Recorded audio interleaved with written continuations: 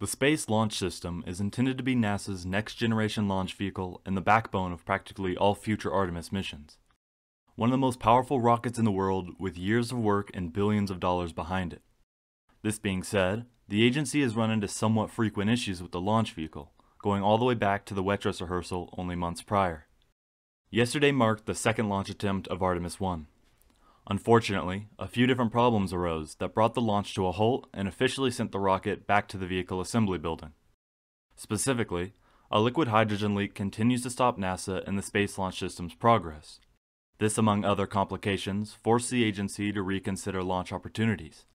It's important to point out that the Space Launch System has never been launched and complications are expected. NASA continues to make it clear that they are not going to launch SLS until they are 100% ready and confident in the mission. Here I will go more in depth into yesterday's launch attempt, what exactly went wrong, and NASA's plan going forward.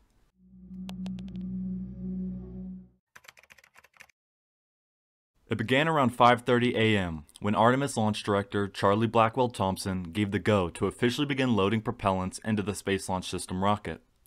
During tanking operations, teams fuel the Space Launch System rocket with liquid oxygen, or LOX, and liquid hydrogen, LH2. Beginning with the rocket's core stage and then the interim cryogenic propulsion stage. Tanking begins with chilling down the LOX lines for the core stage. The process for the chill down, or cooling, uses the propellant lines to load the rocket's core stage LOX in preparation for tanking. The LOX tank holds 196,000 gallons of liquid oxygen, cooled to minus 297 degrees Fahrenheit. In sequential fashion, LOX and LH2 will flow into the rocket's core stage tank and be topped off and replenished as some of the cryogenic propellant boils off. This process involves slowly filling the core stage with propellant to thermally condition the tank until temperature and pressure are stable, before beginning fast fill operations, which is when the tank is filled at a quicker pump speed. As the supercold liquid oxygen fills the core stage tank, some venting may be visible. In addition to the beginning of propellant loading, weather conditions were estimated to be around 60% favorable in the morning and expected to increase to around 80% later in the day. At the time, everything was looking promising for the launch of Artemis 1. Just before 7 a.m., engineers had started the slow fill phase of loading supercold liquid oxygen into the Space Launch System rocket's core stage. Unfortunately, about 20 minutes after the start of this operation, the agency ran into a problem. At 7:24 a.m., NASA reported that engineers detected a liquid hydrogen leak in a quick disconnect cavity and had stopped flowing the propellant to the core stage while they troubleshoot. To try and fix the issue, launch controllers attempted to warm up the quick disconnect to attempt to reseat it to get a tight seal. By 8 a.m., they had resumed the flow of liquid hydrogen to the core stage after warming up a quick disconnect in the engine section where a hydrogen leak was detected in the cavity between the ground and flight side plates of the quick disconnect. However, this quick fix wasn't successful, and as engineers increased the pressure on the flow of liquid hydrogen into the core stage, a leak reoccurred. From here they tried to fix the issue again by stopping the flow of liquid hydrogen to the tank, closing the valve used to fill and drain it, then increasing pressure on a ground transfer line using helium to try and reseal it. Once complete, they tried again only for the leak to reoccur. After this third leak, the agency tried some of the same quick fixes that I just highlighted prior. Finally, after the liquid hydrogen leak continued for a fourth time, they officially scrubbed the launch. In a report made soon after the scrub, the agency stated, "After standing down on today's Artemis 1 launch attempt when engineers could not overcome a hydrogen leak in a quick disconnect, an interface between the liquid hydrogen fuel feed line and the Space Launch System rocket, mission managers met and decided they will forego additional launch attempts in early September. Over the next several days, teams will establish access to the area of the leak at Launchpad 39B, and in parallel, conduct a schedule assessment to provide additional data that will inform a decision on whether to perform work to replace the seal either at the pad, where it can be tested under cryogenic conditions, or inside the vehicle assembly building. Either way, in order for it to meet the requirement by the Eastern Range for the certification on the flight termination system, currently set at 25 days, NASA will need to roll the rocket and spacecraft back to the VAB before the next launch attempt to reset the system's batteries. NASA clarified that during yesterday's launch attempt, engineers saw a leak in a cavity between the ground side and rocket side plates surrounding an 8-inch line used to fill and drain liquid hydrogen from the SLS rocket. 3 attempts at reseating the seal were unsuccessful, while in an early phase of hydrogen loading operations called chill down, an inadvertent command was sent that temporarily raised the pressure in the system.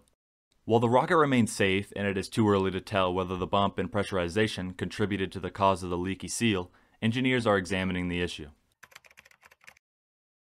Now that we know more about exactly what went wrong on yesterday's attempt, we can take a closer look at the agency's plan going forward, starting with heading back to the vehicle assembly building. While this is required in order to recharge the batteries and follow guidelines, this is likely the best case for SLS. Once in the VAB, engineers can work on the problem and try to ensure everything is fixed prior to the next attempt. Looking at the first launch attempt in late August, it was scrubbed due to a liquid hydrogen leak, only for the same thing to happen days later on the second attempt. The extra time and placement of the rocket will ideally give the agency time to fix this reoccurring issue.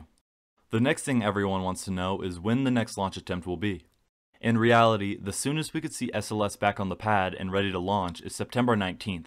This is due to the fact that there are a few major considerations and requirements when launching to the moon. First, the launch day must account for the moon's position in its lunar cycle, so that the SLS rocket's upper stage can time the translunar injection burn with enough performance to successfully intercept the on-ramp for the lunar distant retrograde orbit.